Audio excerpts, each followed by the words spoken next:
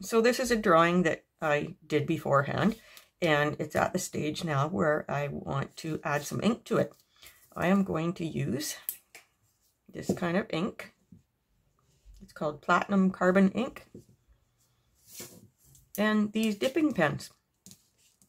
I am just learning to use these kind of pens, so you can learn with me. They're a lot of fun. I'm going to start by lightening up my drawing, just so I don't have a bunch of overwhelming lines. And also, if I try to draw over top of the pencil lines with the ink, it can get out in the way of the contact with the paper. So I'm just going to lighten it up, and I'll speed it up here.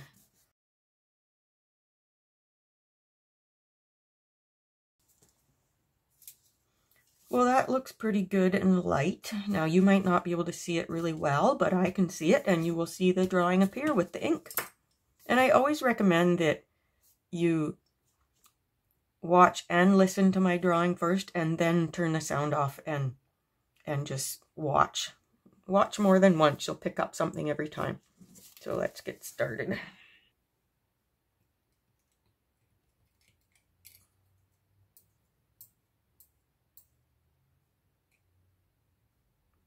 If I get quiet during this drawing, it's because I'm concentrating. Think really carefully about where I want to start and go in easy. The eyes are pretty important.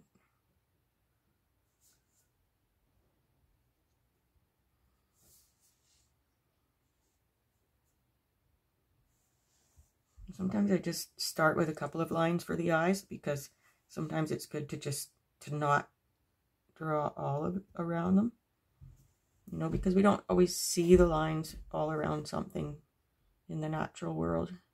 So I want to think really carefully about which lines I add.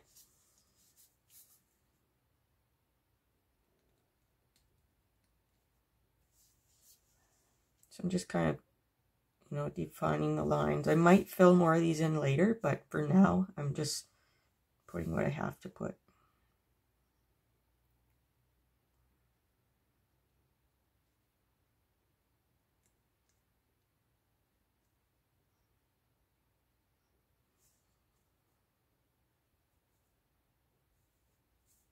Think really carefully about what I add, because sometimes it does look a lot better without all the mouth lines in.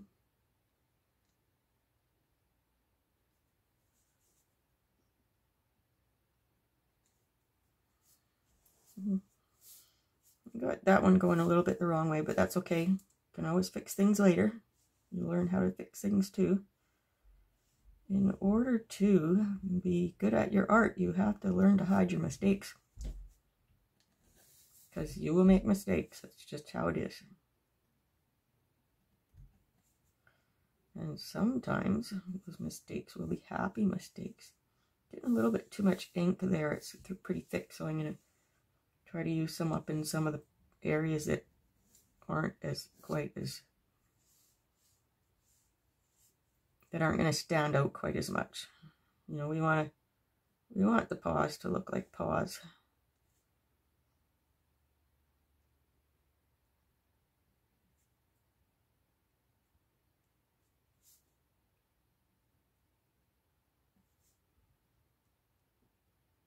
Paws are one of my favorite parts of cat drawings. I like that so far. Enough definition.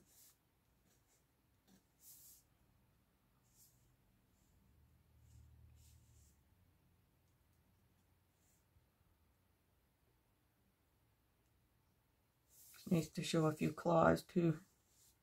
There's a claw here. I don't overdo it with details, because then it overwhelms the drawing and the viewer's eye doesn't know where to look, but I like to give little hints of things like claws, because they're part of what make cat drawings so endearing. You know, those little creatures we have in our houses that sometimes scratch and sometimes wreck things, but we still love them. We don't mind.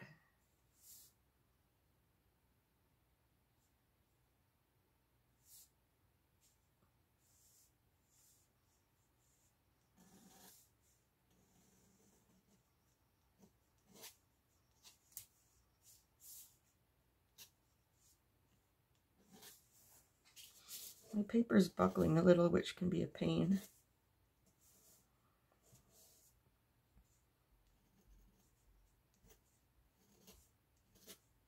I'm starting out with my thin nib,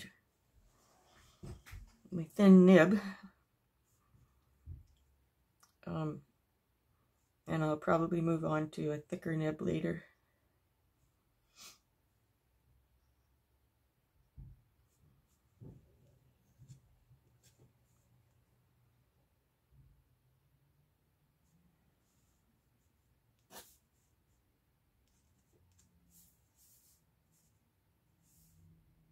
Shows kind of a hint of the cat's, the bottom of the cat's back leg there.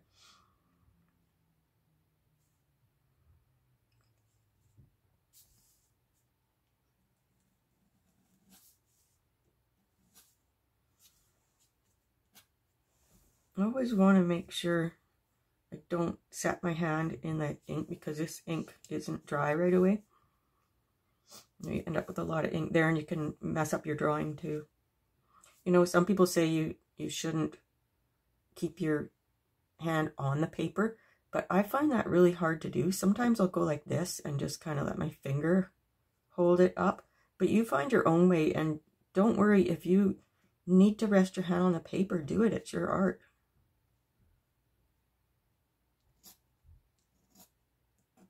Don't listen to rules. They were meant to be broken.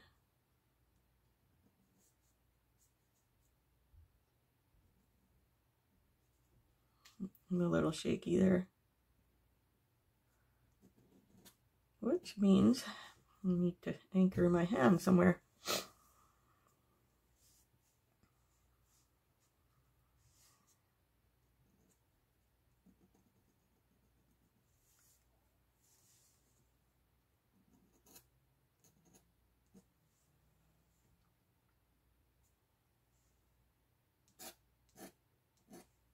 I'm running out. Don't want to dip it in too far, otherwise I get ink all up where I don't need it.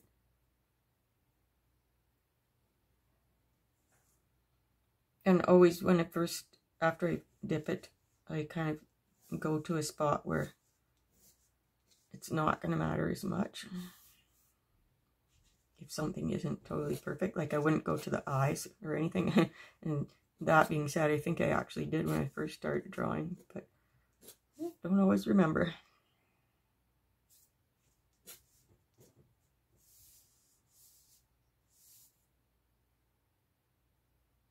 And I want these lines, as they go up towards the top of the page, I want them to kind of thin out, because I don't want the eye drawn up in that direction.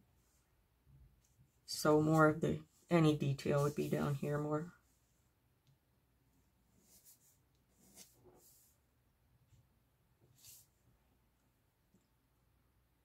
And again, I'm not drawing every hair.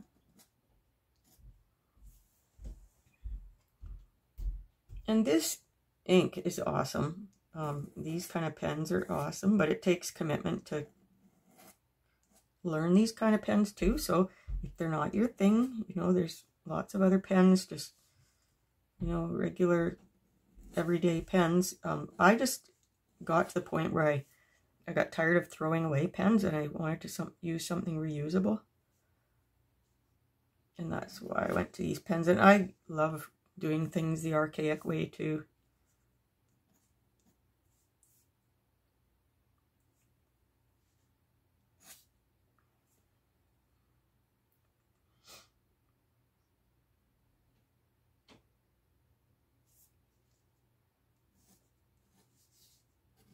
This is kind of a stump sticking out that the kitty's resting a paw on. And when I continue this branch here, I want to kind of go like this. I mean, drawing in the air here to just make sure I get it so it's unified and it actually looks like it connects with here. But I'm just putting a hint there because it's a very shady area under there. Now that I've got less ink on my nib, I might focus a little more on these eyes. So yeah, I got a squiggly line there, but you know, it could look like a little bit of hair hanging over the eye too.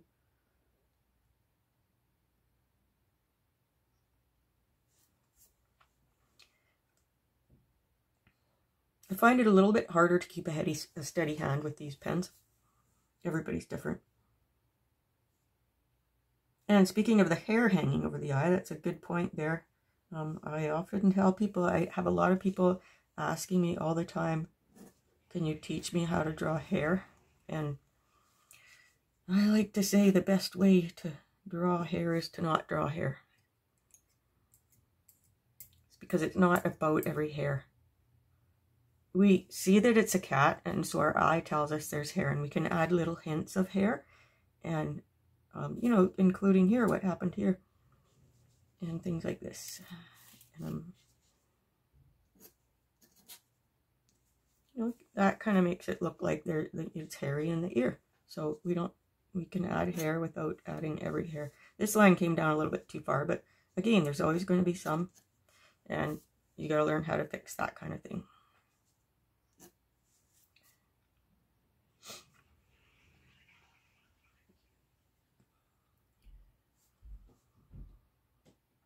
Getting down to this point now, I'm really being cautious about where I add lines. Kind of the elbow there.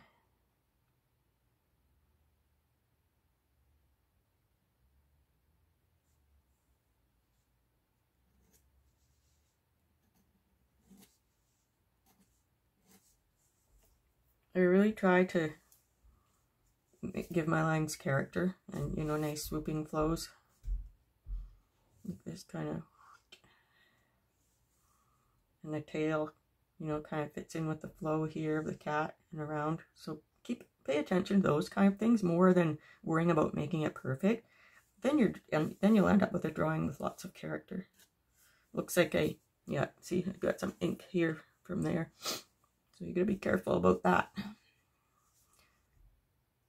And if I just, when my pen hits the paper, if I just hold it really lightly and then increase my pressure as I come down, then I get that nice fading outline. I want this to fade out a bit more up here. Not really a fade, but character. I don't find it ever works out exactly the way I'm planning. And if I worry about that too much, I don't enjoy the process.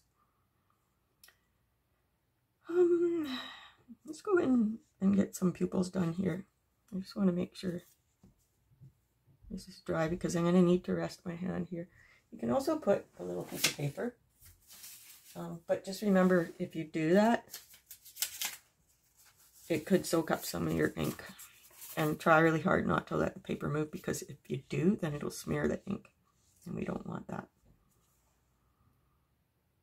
So I'm just practicing, you know, what I'm going to do in the air first, because this is a pretty crucial spot, and I want a nice line. Another thing you can do is take a deep breath before you're going to draw, and then let it out as you draw. Kind of muck that up anyways. That's alright. I fixed it. Because you're going to be less tense that way because a tendency is, if you're nervous about getting something perfect or whatever, or right, the tendency is to hold yourself tense, and that's going to make you more jittery.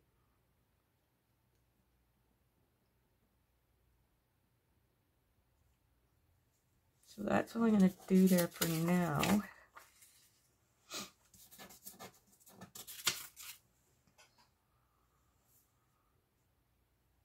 I want to really, let's see, I picked up some ink here. I got it off of there, and I kind of mucked up that claw. But that's okay, because, again, because I did that, I'm going to be able to teach you how to fix things.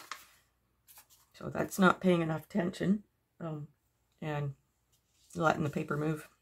Or putting the paper over where there was quite thick wet ink. I got too much ink there. One thing you want to pay attention with eyes is that you get that nice flow, so they actually look like they go together. And I think I've got that here. Add that in. And I think if I add this line in too, it's going to really add to that.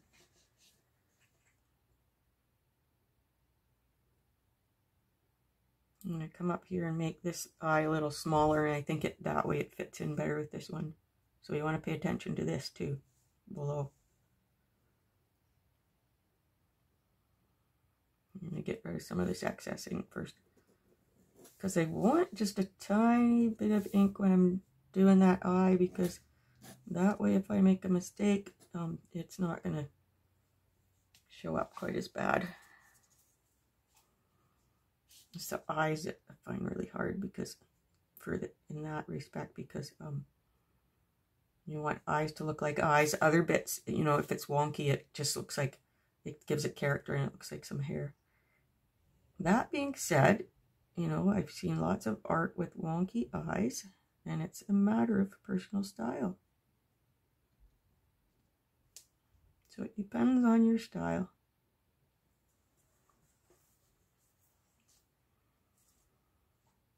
We don't usually see a whole lot of lines coming down from the nose there.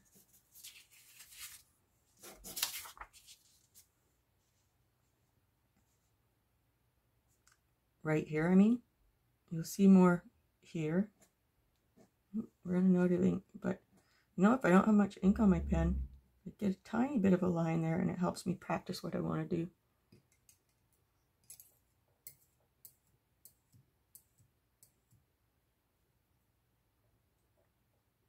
And by all means, if you're not ready to try these kind of pens, then that's perfectly fine. There is a challenge to them, but all these techniques are fine with any kind of pen or pencil, or drawing apparatus of any kind. Look at that. I'm making a mess here, aren't I? Like I said, I'm just learning still, so, but again, I will be making a video later of showing you how to correct some of the mistakes I made here. Because there will be mistakes.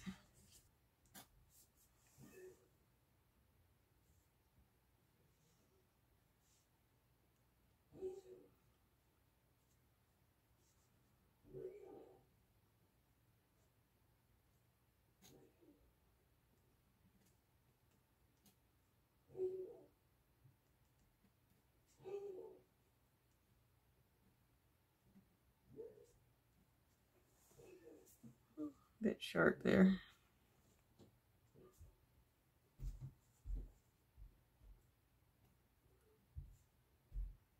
You got to get used to the way these pens blow more, because I don't feel I have as much control with them, but I have only just begun using them. So I've got a lot to learn. It's good to, you know, kind of reinforce the spots where lines meet. It really adds a lot to the drawing. So this line meets here. This line meets with this line. So if I really exaggerate it by making it stronger, that can really add some character to and points of interest.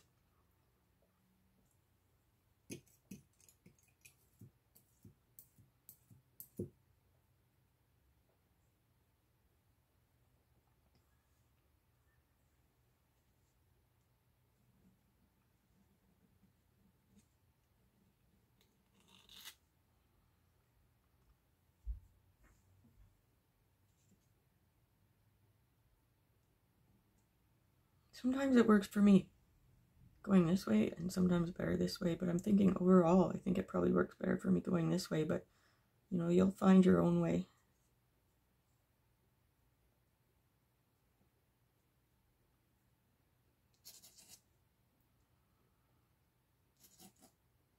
I love these just quick, kind of spontaneous tabby striping.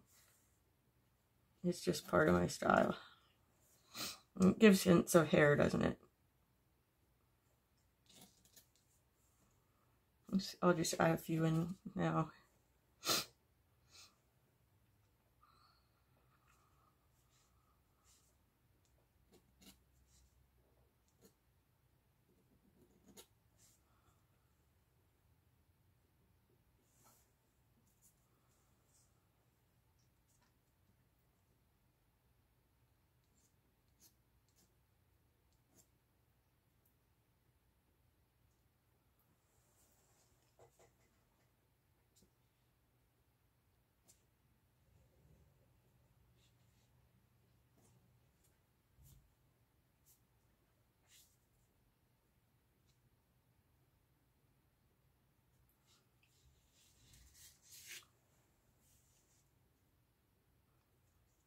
Those lovely tabby M's.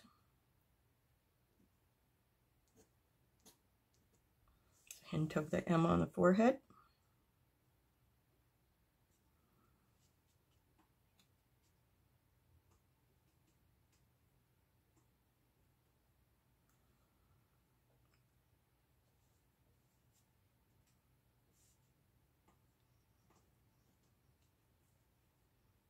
It actually kind of feels a little better holding it higher up. You know, depends on what works for you. That's what I love about teaching, is I always learn when I'm teaching.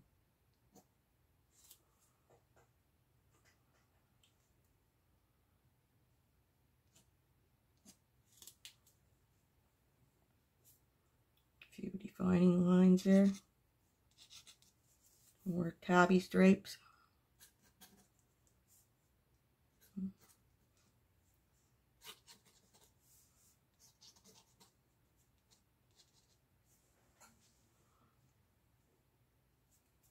Yeah, look what I did there. Gotta be really careful.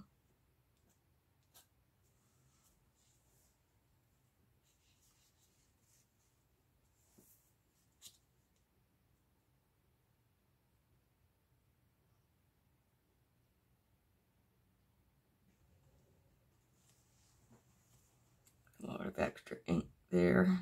Didn't notice until I started doing the eye, so I'll get rid of some down here.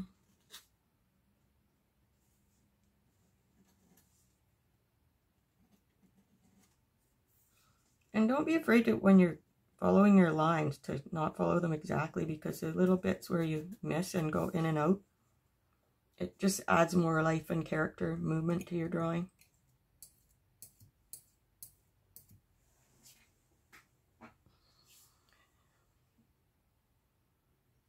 Hold it down here a bit.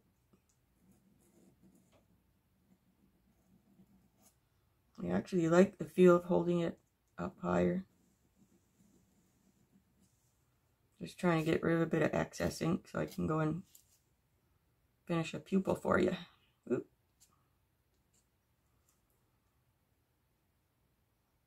A good way to find out is kind of go like this. 45-degree angle is the best for drawing.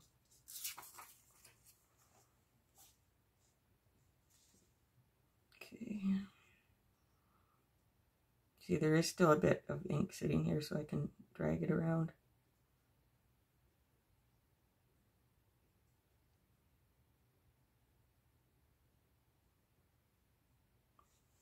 Leave that one at that.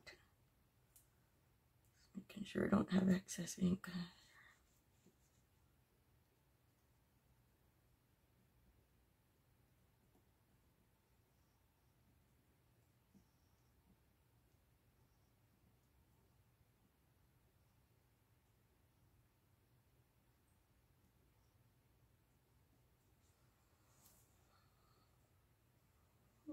Kind of like the way this one worked out better.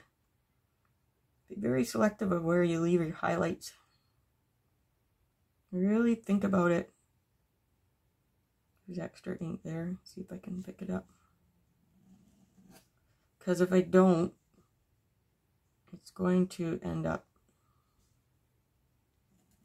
running and kind of mucking that eye up too.